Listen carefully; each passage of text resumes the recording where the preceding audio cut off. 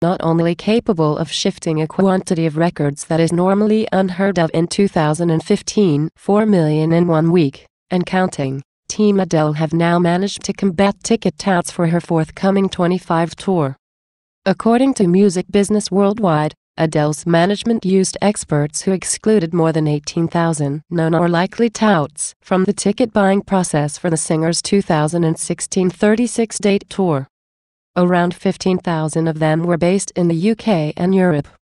These touts were eliminated from the process before they even had a chance to buy tickets, with Adele's manager, Jonathan Dickins, explaining that the process of pre-sale registration should be under more scrutiny.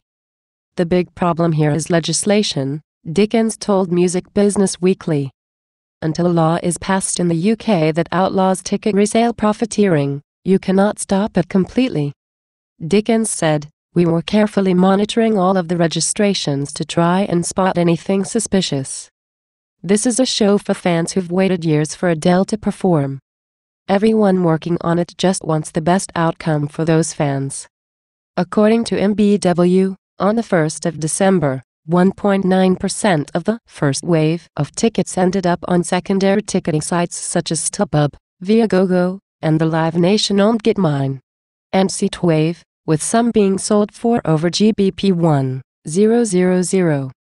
Music Alley contrasted the number of Adele tickets that became available for resale with those of other big shows for sale on Seatwave, Get Mine and StubHub, noting that while Adele averaged 54 tickets per show on secondary sites, Rihanna averaged 1,548 and Coldplay were at 2,939.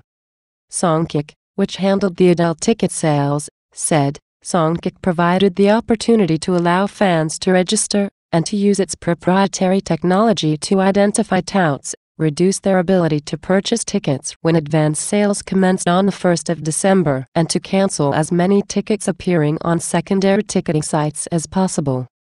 Its statement continued, "Compared to other events, we believe these efforts helped to reduce resale by well over 50%, increasing the amount of fans that can attend these shows."